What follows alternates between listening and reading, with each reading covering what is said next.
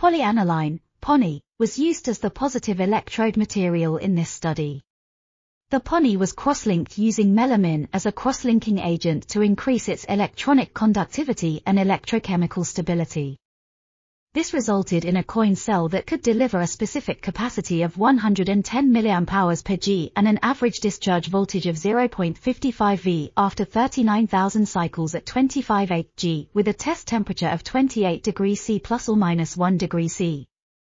Mechanistic studies showed that Fe2+ ions were bonded to TOF anions to form positively charged complexes, Fe, TOF+, which were stored with protons in the PANI electrode structure.